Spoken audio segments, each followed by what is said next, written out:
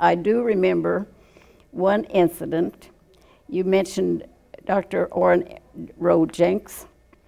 He loaned me his car, and it was kind of a old-fashioned car, very old-fashioned.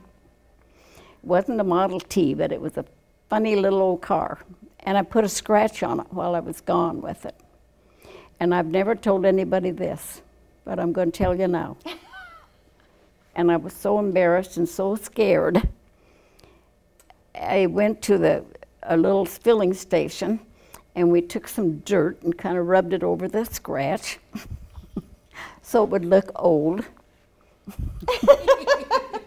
And nothing ever came of it, but I remember that story. When I first went to Aurora, the dorm wasn't ready for students. I stayed with Stanley Perry in their home.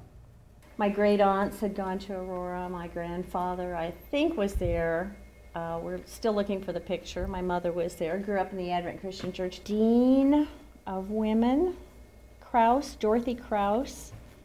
I just admired her so much. And then, of course, Doris Cruz. And she was tough as a cheerleader and real sweet when I knew her here, and very kind. And so just those names and being able to be around them. And the Thorntons, I mean, I knew of them, people that worked in the kitchen. I think what I'm most impressed with about those people is that I've been able to continue to have them in my life.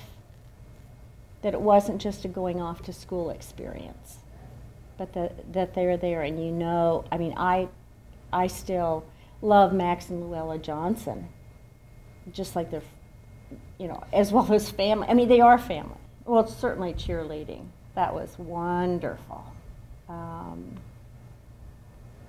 about the play you were in? Oh my goodness, the play. Oh yes. One was Arsenic and Old Lace. And what was the other one? Oh, I can't remember. Both years I had a lead role in the plays. So I became a thespian. Yes, that's been quite honorable and memorable for me. Choir. Oh, Roger Parolini. I still to this day, if I'm in a church congregation, the people around me tell me, you should be in the choir. I still to this day use the principles you taught me, Roger. Thank you, thank you, thank you.